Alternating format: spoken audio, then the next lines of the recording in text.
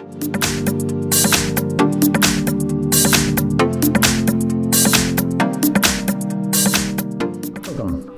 front of me is a Samsung Galaxy Note 10 Plus, and today I'll show you how to change the screen resolution. So the smaller resolution, usually you have, the more battery or the less battery you will use.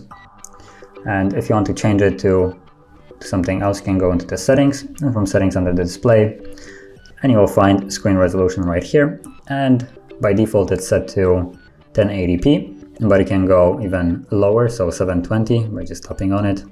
And then you just tap on apply, or you can go to 1440p right here and just tap on apply. It applies it quickly, and now the display will be in 1440p. Now on the camera you'll probably not see much of a difference at all between those two, and they're not such a big jump from one to another, so keep that in mind. And let's actually see if that makes any difference.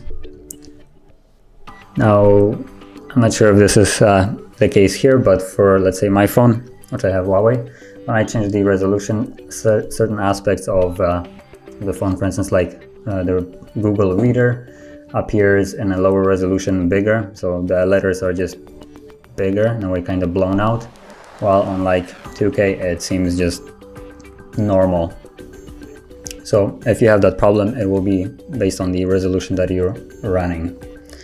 And yeah, once more, go to the settings and display, and you can find it right here and just change whatever you like.